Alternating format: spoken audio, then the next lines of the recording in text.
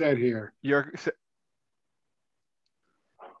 It's my pleasure to bring on Grascen Shidemantle. Am I getting it correctly?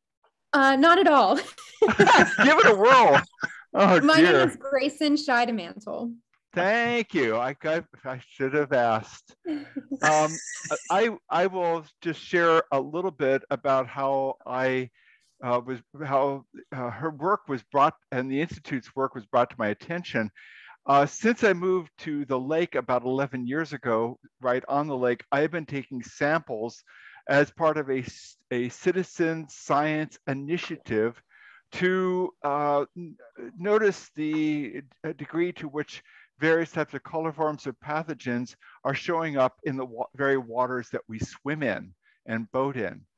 And the samples are rushed up every about 4 times during the summer to Grascen's Institute. So when I started thinking about citizen science initiatives, I threw my net what I thought was wide and found out that in my own backyard, here was somebody who headed up a very important local effort. And so I turn it over to you. Yeah, thank you so much, Mark, for inviting me. I do have a short presentation for you all, so I'll share my screen. Can everybody see that okay? Yes, we got it. Okay. And Ken, would you go ahead and mute everybody? All right. And then you'll need to come back on as the speaker and unmute yourself, okay?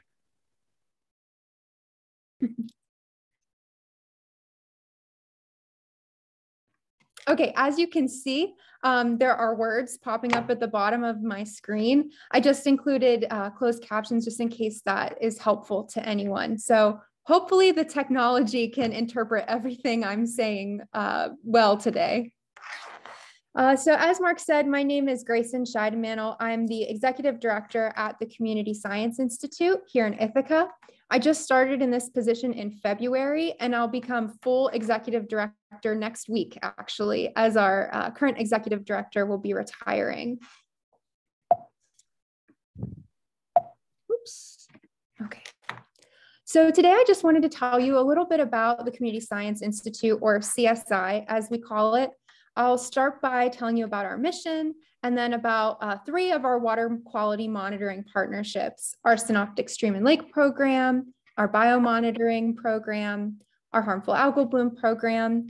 And then I'll shift into some of the outreach and education work that we do here in Ithaca and throughout the Cayuga Lake watershed. I'll talk about ways that you can support CSI's mission. And then I'll leave time at the end for us to go over any questions or discussion.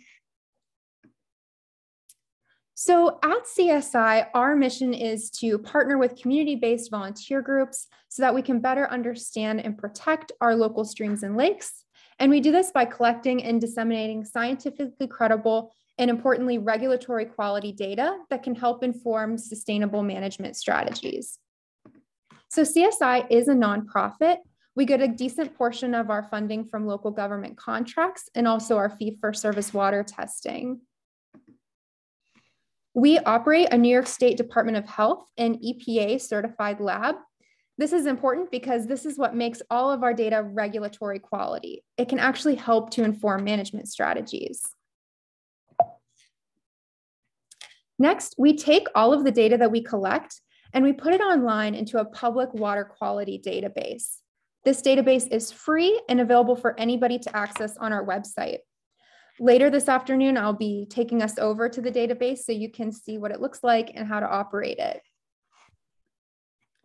Next, as I mentioned when I was going over our agenda for today, we have a number of volunteer water monitoring partnerships, such as our harmful algal bloom program, our water quality monitoring, which we do through our synoptic stream program, and biomonitoring. And finally, we do a number of outreach and education activities, including with youth and adults. So CSI works with over 250 community scientists. This is what we call the volunteers who do the monitoring with us. And they participate in our 4 water monitoring programs. I'm just going to focus today on our synoptic monitoring partnership, our biomonitoring partnership, and our harmful algal bloom monitoring partnership today. To get an understanding of how vast our programs are, this map here on the right shows you all of the places that we sample for the different programs. So in green, or excuse me, in blue, we have our synoptic sites, which you can see on Cayuga Lake, Seneca Lake, Cayuga Lake, and Canandaigua Lake. In red, you'll see our red flag monitoring partnership, which is another form of stream monitoring that we do, which is largely throughout the southern tier. In yellow, you can see where we do our biomonitoring sampling. I'll be discussing that in more detail soon. And not represented here on the map, but along the shoreline of Cayuga Lake is where we do our harmful algal bloom monitoring. So first, let's jump into our largest program, our Synoptic Stream and Lake Monitoring Partnership. This is the biggest and the longest running program we have at CSI. We've been collecting data through our Synoptic program for well over 20 years. The goal of this monitoring partnership is to produce regulatory quality data on both stream and lake quality that can inform water resource management decisions by local governments. In this program, volunteers are assigned to a set stream or water body, and then they go out and sample that stream several times a year, all on the same day, so that we can get a snapshot of the water quality. And what they're specifically looking for are nutrients like phosphorus and nitrogen, pathogenic bacteria, total suspended solids, and the other analytes that you can see listed here. As I mentioned, all of that data that we collect with those volunteers is uploaded onto our free online public database. And this is a really powerful resource because anybody can go and look up the water quality in the stream near them by visiting our database. As I mentioned, there's over 20 years worth of data from this program. So this is a really nice long-term data set. I'm going to take us a little detour from the PowerPoint so I can show you our database. So this is what the database looks like on the main screen. You can get here yourself by going to database.communityscience.org. And to see our stream and lake monitoring results, you can navigate to streams and lakes. And again, here's a big, beautiful map that shows you all of the places where we monitor. If you scroll down, you'll see all of the different watersheds that we monitor. We'll take a look today at the Cayuga Lake watershed. It shows you a zoomed in map where you can see all of our monitoring locations in and around Cayuga Lake. And for fun, let's just go ahead and pick a stream we'd like to look at. So let's take a look at 6 Mile Creek. So here you can see all of the different places where we've monitored on 6 Mile Creek. And then the great part is the data, right? So here you can see a graph that shows all of our different sampling locations, and then whatever parameter you're interested in looking at on the y-axis here. And you can change that parameter too. So maybe temperature isn't that interesting to you, but you want to know about phosphorus levels. You can see phosphorus levels here. In blue circles, we show base flow, so what the flow of the stream is like on a typical day.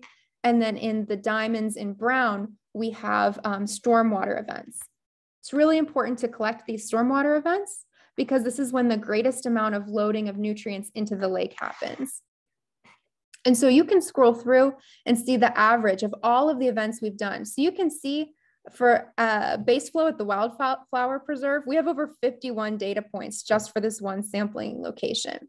So there's lots and lots of really valuable data here. You can also, if you're interested in how one area has been affected over time, so if we go to our Plain Street location on 6 Mile Creek, you can see how different analytes have changed over time. So here is time on the x-axis here, and then the analyte you're interested in. So we could take a look at phosphorus over time, and this can help us to identify trends in the data. So I just wanted to show you what the database looked like in case you ever wanted to use it and check out water quality on a stream or a creek near you. But I'll go ahead and pop back over to the PowerPoint. Next, I would just like to give you an example of why this data that we collect and put on our database is so impactful. So one of our stream monitoring groups that we work with, they call themselves Stream Watch. They've been monitoring Trumansburg Creek and Tagannet Creek since 2006. And Trumansburg Creek has been an interesting location because it is the home to the Trumansburg wastewater treatment plant, as some of you may know. Our volunteers have been monitoring Trumansburg Creek since 2006, and they were looking at sites both upstream and downstream of the sewage treatment plant. So I want to show you what some of the results look like from the wastewater treatment plant and how CSI data has been able to inform action. So on the x-axis, we have the dates when all of the samples were collected. And on the y-axis, we have the number of E. coli colonies per 100 milliliter, or basically just the E. coli levels in the water at that time. This red line at the very bottom represents the New York State Department of Health contact recreation limit for E. coli, which is 235 colonies per 100 milliliter. Now, for reference, if you were at a New York State park and they had a beach on the lake, if their water exceeds 235 colonies per 100 milliliters, they're required to close the beach because the water is not considered safe for swimming. So as you can see, there are several time points throughout the monitoring period of Trumansburg Creek when the sewage outfall site well exceeded the contact recreation limit. And indeed, there were several instances where there were hundreds of thousands of colonies of E. coli. So obviously this data caught our attention. So CSI met with the village of Trumansburg and the wastewater treatment plant several times between 2007 and 2012. And there was some talk about what could be done, but nothing really changed in terms of our monitoring results. So because of that, in 2016, CSI wrote to the DEC to let them know that this was happening, that this was a problem. And the DEC did an investigation. And as it turned out, the high E. coli levels were coming from the plant. And this was largely due to aging infrastructure of the plant. So because of that, the plant was compelled to make upgrades, which they completed at the end of 2016. And we're very happy to say that StreamWatch volunteers have continued to monitor the outfall of the sewage treatment plant since then. And E. coli levels have not exceeded those Department of Health limits since 2016. And so I really like sharing this story because it just goes to show the kind of things that our data can make happen to help protect and preserve water quality in our region. Okay, now I'm going to switch gears and talk about another of our monitoring programs, which is our biomonitoring program. I was trained as an ecologist, so this is one of my favorite programs. The goal of this program is to determine the ecological health of streams while also educating community members about the amazing local aquatic biodiversity we have in New York State. So biomonitoring is essentially collecting and identifying samples of what are called benthic macroinvertebrates or stream insects to calculate a few different metrics. And basically this tells us whether or not a stream is a healthy place for wildlife. So when we do our biomonitoring programs, we're measuring a few things. The first is total family richness. How many different families of benthic macroinvertebrates do we find? The next is EPT richness. EPT stands for Ephemeroptera, Plecoptera, and Trichoptera. Those are the insect order names for mayflies, stoneflies, and caddisflies, respectively. And we're interested in them because they're incredibly sensitive to pollutants. So if you are in an area or in a stream that has high diversity of mayflies, stoneflies, and caddisflies, it's a pretty good indication that it's a healthy stream. The next metric we look at is the Family Biotic Index, and that looks at how sensitive or tolerant to pollution different families of insects are in the stream. The next thing that we consider is the percent model affinity. This basically looks at an ideal stream community. What does that look like? And how does it compare to the stream that we're sampling? And then finally, the most impactful number is our biological assessment profile, which uses a calculation that combines all of these different metrics to come up with one number that tells you how healthy a stream is for benthic macroinvertebrates. And if you're interested in seeing the results of this, they're not currently available on our stream and lake monitoring database. They will be soon, we hope. But for now, you can access them on our website. We post all of our biological monitoring results. We have results all the way back from 2011. And you can easily access these by clicking on the PDFs and checking out the different metrics that I just introduced on this table here.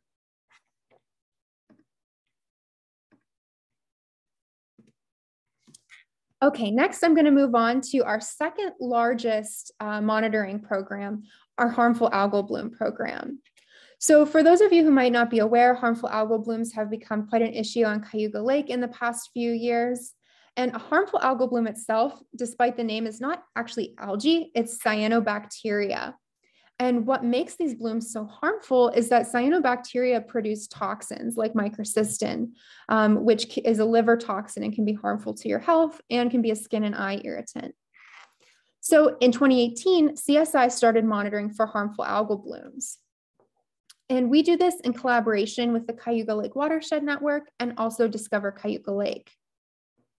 The goal of this program is to collect actionable data on cyanobacteria blooms so that we can protect public health and relay that bloom information and testing results quickly and efficiently to the state and the county health departments. Every week, during the HABs monitoring season, that is, our volunteers monitor their designated shoreline of Cayuga Lake and report to us whether or not they see a bloom. If they do see a bloom, they collect a sample and bring it to our lab, where we're looking for a few things.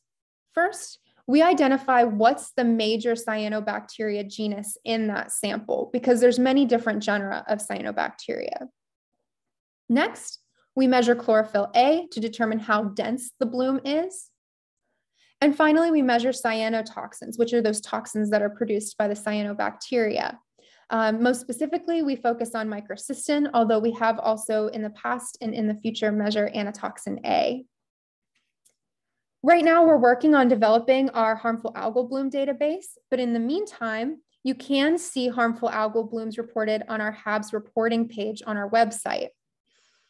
The HABs monitoring season just started last Monday, and fortunately, we have not had any blooms reported so far. So this page is a little boring to show you right now, but I'm very happy about that. But if there were a bloom, you could see it on this map here. If you zoom in, all these gray segments represent shoreline that are monitored by volunteers. And throughout the HAB season, you'll start to see symbols pop up that will show you where blooms have been reported for that year.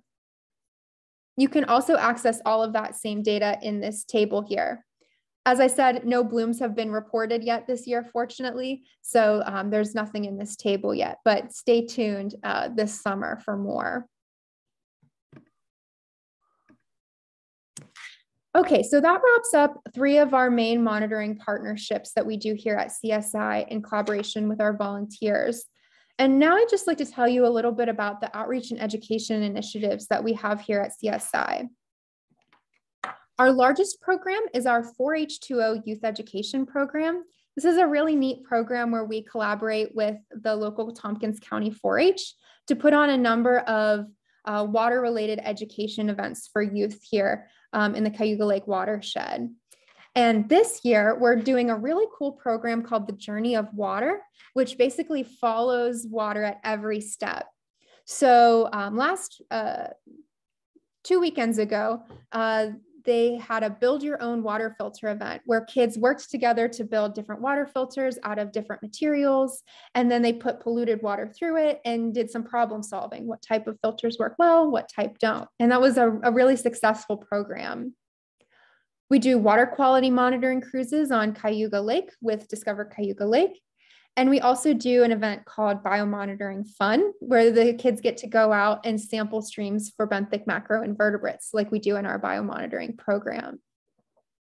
This year, the 2 additions that we have are our River to Faucet kids tour of the City of Ithaca water treatment plant, and then also the Down the Drain and Into the Lake kids tour of the Ithaca wastewater treatment facility. So we're really excited about these series of events. And I should mention that our 4-H2O program is generously supported by the Park Foundation here. Next, at CSI, we put out annual water bulletins, which are basically newsletters of what we found from our data in the past years. We have quite a catalog of past water bulletins because we have been monitoring water quality for over 20 years. So if you're interested in any of those, particularly, I think our fall 2021, our most recent one was very good. So you might like to check that out on our website. Next, we put on a number of water and community events where we invite speakers and members of the community to come and talk about specific water quality issues. This photo is from a water and community event that focused on harmful algal blooms. These events have been on hold for a little while because of COVID, but we're hoping to be able to restart them soon. And finally, we do a number of public presentations, just like this one that I'm doing right now here with all of you. So if you were inspired by the work I told you about today that CSI and our dedicated volunteers and staff do every day, there's a few different ways you can help to support our mission. The first is by volunteering. We're always looking for volunteers for our stream and lake program, biomonitoring, and harmful algal bloom monitoring.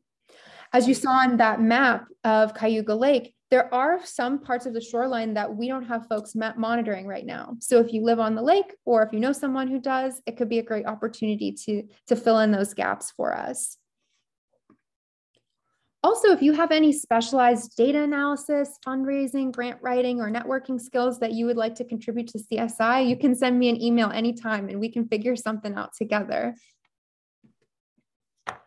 Another way to support CSI's mission is to become a member. So we have several different membership tiers that you can find on our website under the donate tab. When you become a member, you do receive a subscription to our water bulletin and our annual report. And you also get invited to our annual volunteer symposium. And we do offer as well a discount on water testing at our certified lab here in Ithaca. So if you wanted to test your drinking water, we offer a discount for that if you're a member. And so with that, I'd like to thank you for your attention and for inviting me to join you all today. And if you have any questions, I'd be happy to take them now. Do you have any overlap with the Cayuga Watershed Network? Yeah, great question. So we do collaborate with the Watershed Network on our harmful algal bloom program. We try to collaborate with them whenever we can. I like to think that the difference between our groups is we're much more about collecting the data, and they're a lot more about outreach and education and informing folks about individual actions that they can take and ways that they could maybe one day use our data to inform policy. How involved are you with the Seneca Lake Bitcoin issue? Oh, the Bitcoin issue. So I have heard of it. We're not currently involved with it, but I will tell you that we partner with the Seneca Lake Pure Waters Association. We have a contract with them where they do the same kind of stream and lake monitoring that we do on Cayuga Lake. And they bring the samples and we test them at our certified lab. So I will be in touch with the folks at SLPWA to see how that's impacting where they're deciding to do their monitoring.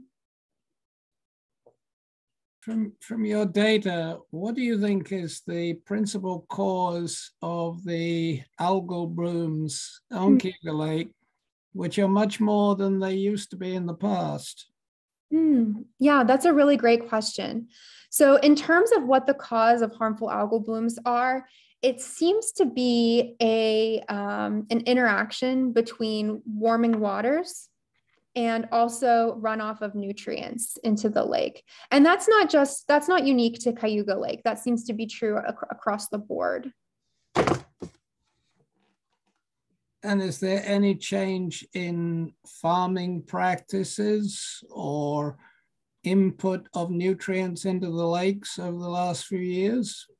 Yeah, that's a great question. So right now, the southern portion of Cayuga Lake is listed as impaired by the DEC. It's on a list called the 303D list for impaired water bodies.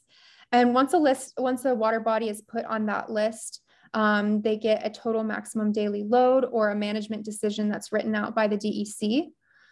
The DEC just put out that draft of their TMDL, their total maximum daily load, not this spring, but the spring before, to help help with the nutrient problem in Cayuga Lake, specifically phosphorus is the concern. And CSI and other folks have commented on that draft decision. And so right now there's no changes happening in terms of farming practices or anything like that, but something like that is in the works. You might want to turn off your screen share. Okay. I keep it on just in case I can refer anybody to certain slides. How many staff do you have in your institute? Yeah, we have 5 full-time staff and 2 part-time folks. I wanted to ask you your background. You were working out of the country at one point. How did you did some research prior to working for this institute? So tell us a little bit about your path to this position. Sure. So I did do a tiny bit of research abroad, but that wasn't mostly what I did before this. So I just recently finished my PhD at Binghamton University, and there my focus was much more on aquatic ecotoxicology. So how pollutants in the water impact aquatic wildlife. And I specifically focused on amphibians. So my dissertation research was about the effects of light pollution on larval amphibians, but I also did work on the effects of road salts on amphibians. And so for that, I did a little bit of research in Spain, but that's my only international research experience. Okay, great. And how did CSI, how did the Institute come to your attention? Yeah, so the day that I started looking for jobs, I saw this position posted, and it came to my attention. It caught my attention because, first of all, I love New York State. I moved here from Western Pennsylvania, and I just love the Finger Lakes region. I love upstate New York. I love the people here. I love the landscape here and the wildlife. And so I wanted to try to find something here. And I was really inspired by this position because it was something that would allow me to use my scientific training in a way that would benefit the community, which is really important to me. And especially in an area that I love so much. Right. Well, that's great, because when you, in outlining what the Institute is doing and your involvement with it, it's like, talk about being in a position of leverage that you can make a difference with what you've got going here. So I think that's pretty amazing that you landed this position with your passion. Yes, I agree. Yeah, great. Further questions? Go ahead. Yeah, Go ahead, Jim. Oh, you mentioned road salt. Uh-huh. That seems to be a growing issue. And is there any movement to have highway departments move away from road salt, or is that something that will just continue for the time being? Yeah, you're right. It is an issue that's being brought more and more to folks' attention. And we are starting to see a slow and gradual rise in chloride in some of the streams that we monitor. So it is something that's on our radar. In terms of whether highway departments are going to start, to alter their practices, I'm not sure of that yet. But I can tell you from my experience working with road salt, our recommendations in terms of decreasing runoff really have mostly to do with just being smart about when it's applied. So not just throwing a bunch on the road, but doing it when it makes the most sense. And that saves the highway department's money too. So what's the influence of light pollution on your organisms? Yeah, so here at CSI, it's not something that we measure, not yet at least. No, but your PhD research. Sure. Yeah, so I studied larval amphibians, specifically ones that are native to New York State. So I studied wood frogs, spring peepers, and American toads. And I found that in wood frogs, it can impact their activity. When there's not light pollution, they tend to show daily cycles in activity. But when there's light pollution, they're just kind of inactive the whole time. We found that in spring peepers, exposure to light pollution can actually affect their skin pigmentation, which has the potential to influence their ecology, how they interact with visual predators, for example. And in American toads, we found that light pollution does not affect them very much, which in general is very true of toads in pollution. I always say that if there was an amphibian that was going to survive the apocalypse, it will be toads. They're so resistant and tolerant to so many different environmental changes. I'm Ken. I really appreciate your whole discussion today. I'm absolutely blown away by the amount of resource tools and data that you have at your fingertips. Now, I'm talking to you from an international location, 1 whole mile across the border into Canada, sitting on a little 3-acre island surrounded by water. And one of the other organizations I'm associated with is the Thousand Island Association. And we focus on doing all kinds of things with respect to river safety and also the environment. And I learned a lot in our latest magazine. And the lady who wrote the article absolutely amazed me. I should feel guilty putting on lots of sunscreen and then jumping into the river. So I'd like to pass the baton over to Jana Moore, who joined us. She's a summer intern with the Thousand Islands Association, because I'll bet you she's got some questions. I'd love to have you two dialoguing. Jana. Hi, sorry, I joined late. I had a few computer problems, but I caught the tail end of the presentation.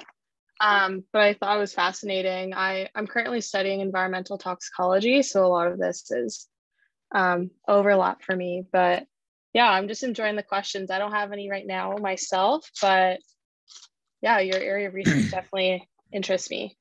Oh, Could you comment briefly on the essence of your article, right opposite the one I wrote for River Talk? Yeah, I wrote about sunscreen in freshwater ecosystems because there's a lot of research, as we know, about sunscreen in saltwater.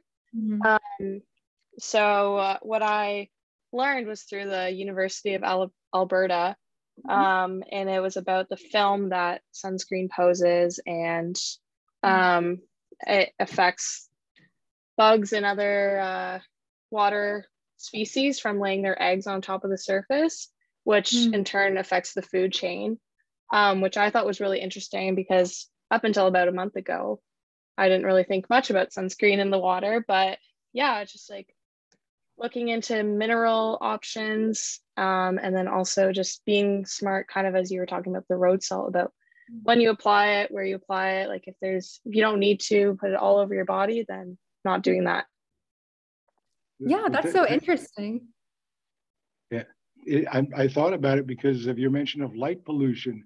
The sunscreen, being a UV blocker, actually blocks the ultraviolet that the little water fleas need, and they are core to the entire food chain. So, anyhow, thank you very, very much. Yeah, I'd love to read that article if you'd be able to send that to me, Jana. Yeah, absolutely. I had one question, and I don't know whether you can address it, Grascen, or maybe Bill Klepak has some information about the actual incidence of human disease related to the cyanobacterium, how prevalent that is and how severe it has been in people exposed. Yeah, I'm not sure in terms of the epidemiology, what the rates are of contact or of folks getting ill from it. I think there's been really good outreach in New York State about telling folks when you see a bloom, don't swim in it. So I think that is partly why.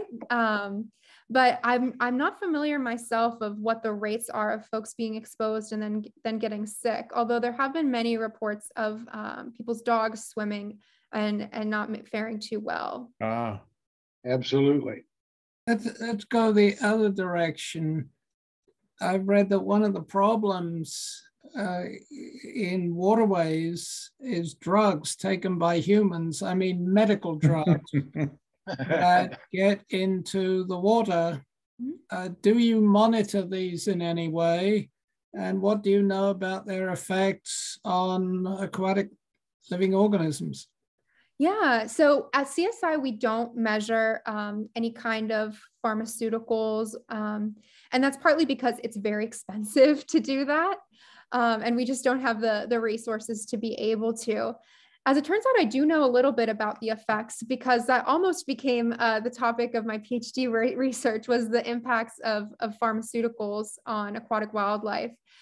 So the problem with a lot of the pharmaceuticals is that oftentimes it only requires very small concentrations to have an effect. So in toxicology, folks often say the dose makes the poison, and meaning that the more you have of something, the more poisonous or toxic it becomes. But with some pharmaceuticals and with some endocrine disrupting chemicals, we see that's not true, that even very small amounts can have a significant effect. It's not something we monitor at CSI right now, but maybe someday it could be part of our arsenal, but not today. I love the acronym CSI. Yeah. Bill, were you going to say something? I was just going to say I'm not familiar with any reports that are coming out of the Tompkins County Health Department about our local situation with harmful algal blooms. I'll see if I can find something from the CDC and other people on that to see if that if they have some data about it. And then regarding the medications that are excreted and get into our sewage treatment plants and thereupon into our streams and lake and so on. As you know, there's no way that the water treatment plants can take those things out of our drinking water.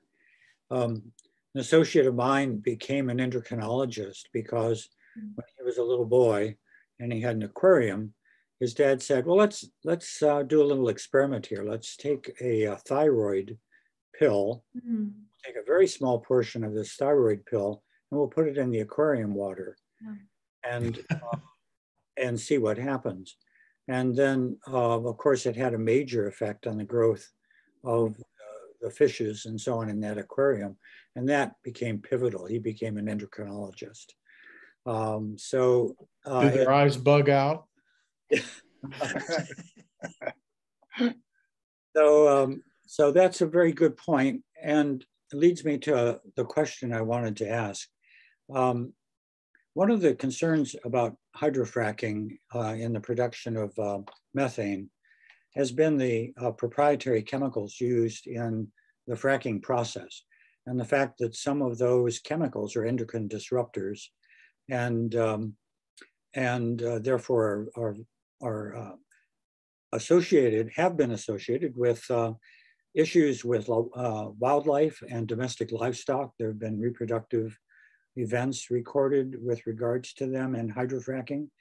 The waste fluids that come from these hydrofracking enterprises have been dealt with in various ways, sometimes not very ethically.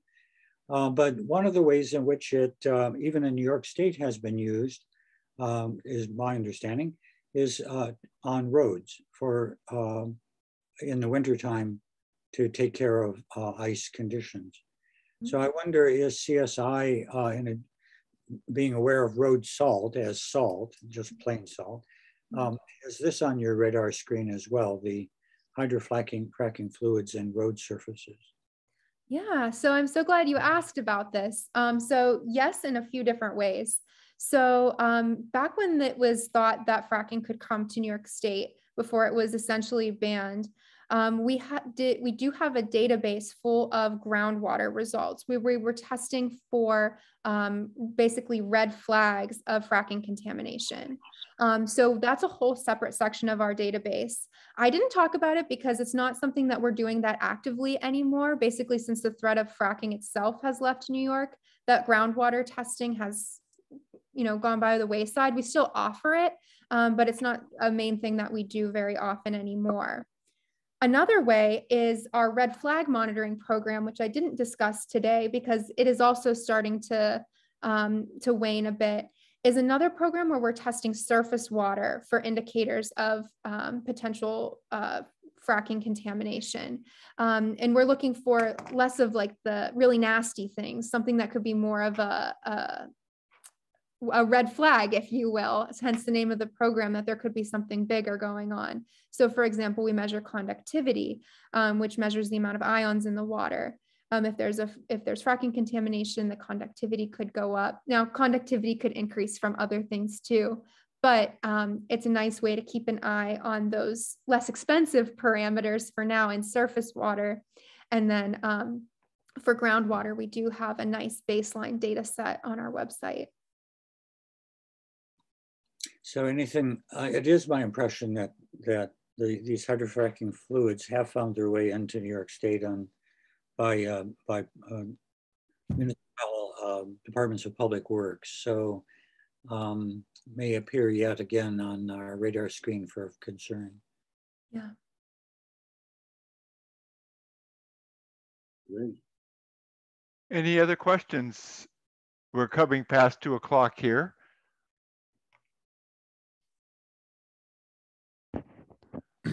Well, very good, very enjoyable and informative. Thank you.